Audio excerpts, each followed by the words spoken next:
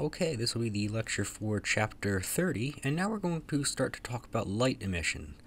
And I'm going to start to talk about some things that maybe you didn't know or maybe you weren't aware of. I'm going to talk about how we can get atoms excited and how they can emit and absorb certain colors, and that's a fancy word for spectra. I'll talk a little bit about incandescence and fluorescence. I'll also talk about absorption spectra, which is going to be the reverse of emission spectra. I'll talk about phosphorescence. I'll talk about various lamps, and we'll finish off with lasers.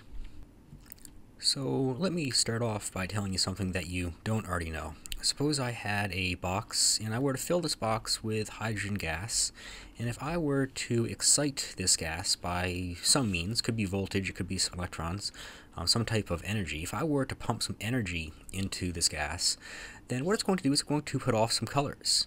It's going to put off some reds, it's going to put off some blues, and it's going to put off some violets, but this gas, and I'll just say that it's hydrogen because it's the easiest gas to talk about, it's only going to put off certain colors, certain wavelengths. Now, the reason I say you probably don't know this is because our eyes can't perceive these colors. We would add them together and we would just see like white light or, orange light or something like that. But what really happens is hydrogen is going to put off some violets, some indigos, some blues, some light blues, some cyans, and some reds, but only these colors. So only certain wavelengths would be emitted by this excited hydrogen gas. Now, if I were to shine some white light into this hydrogen, so if I were to go ahead and not talk about energy, but let me just say if I were to shine white light, all colors of the rainbow into this hydrogen, it turns out that it's going to selectively absorb those same exact colors, but none of the other colors, none of the other wavelengths. So it would absorb that one, and that one, and that one, and this one, and this one. The rest of the light would actually go ahead and make it through the hydrogen gas. So you can kind of see how all this stuff lines up. Now, we have special names for this. We say this is what hydrogen is going to absorb. It's the absorption spectra. And this is what hydrogen is going to emit. It would be the emission spectra. Now, different elements are actually going to preferentially absorb or emit certain colors, certain frequencies, certain wavelengths. I talked about hydrogen, and I said hydrogen is going to emit certain colors. You can see that color right here, this color right here, and there's some over here that we really can't quite see. But if we were to take helium and put that guy into a box and excite it, so maybe now I'm going to have some helium here, that's going to preferentially absorb and emit certain colors, but different colors. So this one, you can kind of see that there's a yellow here, there's a red right here, not the same red as that one. You can kind of see lines here, there's a very faint one here, and so on and so forth. This is kind of like the fingerprint of helium, if you will, and we all know that everyone's fingerprint is different than everyone else's. The spectral signature from different gases are going to be unique. If we were to do carbon, you can kind of see that carbon's going to have a yellow here that neither of those guys have, this one, and you see a bunch of lines scattered throughout here. Same thing with oxygen. If I were to put oxygen in a chamber and excite it, then I'm going to see all these lines kind of scattered throughout here. So these are the emission spectra of a whole bunch of gases, and what we're going to talk about in this particular chapter is why do these guys look different? Now, the reason why these guys actually look different comes back to Chapter 11 when we talked about the structure of the atom. I said that atoms are positively charged nucleuses, and they're going to have these orbits. And electrons tend to live in these orbits, and I said that they can only live in certain orbits. They cannot live in other orbits. We actually call these orbits discrete, and if we were in a chemistry class, we would actually say that these are electron shells. So this would be the first electron shell, this would be the second electron shell, and then there could be one out here that would be the third electron shell, and so on and so forth. Now, it turns out that there's energy involved with these shells, and what we could kind of do is we could say this would be the first energy state, this would be the second energy state, and this would be the third energy state. We actually say that these things have to be discrete. They have to live at these certain orbits and only certain orbits. The fact that they are discrete is another way of saying that these guys live in quantum states, where quantum means it has to be in 1 or 2 or 3. It can't live, say, right here. That's not possible.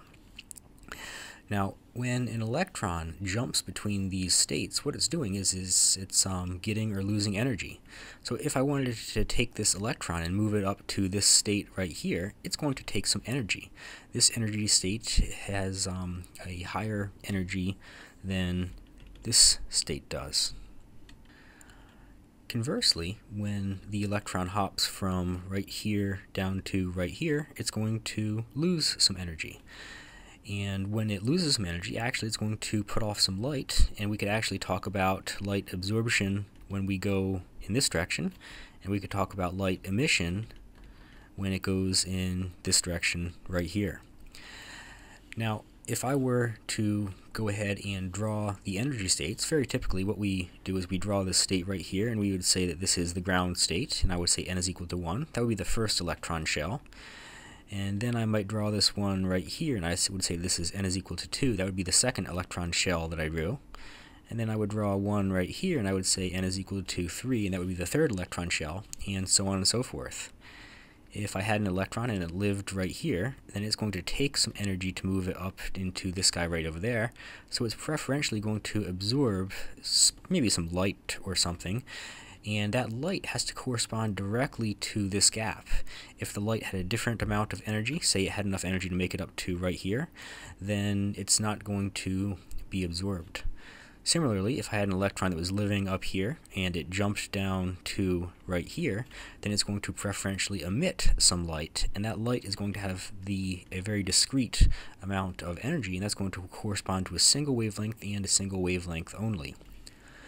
When we talk about different elements, all elements are going to be different. They're going to have a different number of protons and neutrons and electrons. And so when we look at different elements, then these things may appear at different places. Let's just say the ground state is the same for this guy. If I had a different element, then this might be my n is equal to 2, and this might be my n is equal to 3, and so on and so forth. So different elements are going to have different structures, hence they're going to have different energy levels and different colors. Now, we actually have a special name for what's going on. We say that the atom is becoming excited, and when it spits out the chunk of light at the end, we're going to say that excitation has occurred. So this pretty much says everything that I said, but it's got a pretty picture to go with it. Here we're imparting some energy to an atom, and it's going to make the atom excited. Kind of see the atom is kind of all wobbly like, and kind of what's going on is we'll probably have some electron out here, and that tends to be not quite all that stable. So the atom has become excited, but then the electron wants to move down to the lowest energy state. It wants to move down to this n is equal to 1 state, and when it does that, when the electron makes that jump, then it's going to put off some light, and that light is going to have a very specific wavelength, a very specific frequency, if you will. And then the atom is happy with the electron living back down in the ground state. Now, of course, I'm going to have to give you an equation for this guy, because it's a physics class. We're not going to use this equation so much in this chapter, but we're definitely going to see this one in other chapters. How much energy is available to the light is going to be related to some constant, and technically this is called Planck's constant. The value for this is actually going to be 6.626 times 10 to the negative 34 joule seconds. And this right here would be the frequency of the light. Bear in mind that this guy has to be in joules, and this guy has to be in hertz. What this is kind of saying is, suppose I have an atom like this, and we're going to have these states. This would be the ground state, n is equal to 1, n is equal to 2, and n is equal to 3. Suppose that the electron was living up here, and at the end of the day, it wants to move back down into the ground state. This energy difference right here, I'm going to call this a delta E, is going to be related to the frequency of the light, of the chunk of light called a photon, that is emitted. And it's going to correspond to this energy difference right here. This one right here would have a larger energy difference, it would have a higher frequency, but bear in mind that these energy differences and hence the frequencies are going to be discrete. What that means is the light is going to be monochromatic, and that's a fancy word for saying one wavelength and one wavelength only, or one color and one color only for each one of these jumps. The fact that hydrogen puts off certain colors is going to correspond to this jump, or this jump, or this jump. Only certain energies, only certain colors. So now just a quick little check your neighbor question. Which one has less energy per photon? And we have, all the colors of the rainbow that we can talk about: Roy G, blue, indigo, and violet. One thing to bear in mind is don't forget we have UV and we're going to have IR. And in this case right here, the frequency is going up as we work our way from left to right. Which one has less energy per photon? Well, red light is going to have less energy because the frequency is simply lower. And this kind of makes sense. We know that UV can give us sunburn, infrared cannot. So higher frequency, higher energy, lower frequency, lower energy. What this also kind of means is as we work our way up right over here, then we're more likely to stimulate an atom with these higher frequencies, hence the higher energies. Looking at this guy right over here, we could even ask ourselves which one is which color, and that's kind of my next question. Which one is red light and which one is blue light? Well, something that we know is here we have lots of energy. Here, we don't have as much energy. The jump is not as big. So this one has higher energy. It should have higher frequency, because as this goes up, this guy is going to go up. And you can even kind of see that this one right here is far more frequent than this one right here. So there's a really good chance that this one right here is blue, and this one right here is red. Now, how do we actually go about seeing this? Well, we actually have something called a spectroscope, and all this really is going to be something with a slit and some lenses and some stuff like that. And we're going to take a source and we can shine this into our spectroscope. That would be this creature right over here. And don't worry too much about the slits and the lenses, but the important thing is that we're going to have either a prism or a diffraction grating, and we know that these guys are going to work through, well, we'll talk about the prism. Let's talk about refraction and dispersion.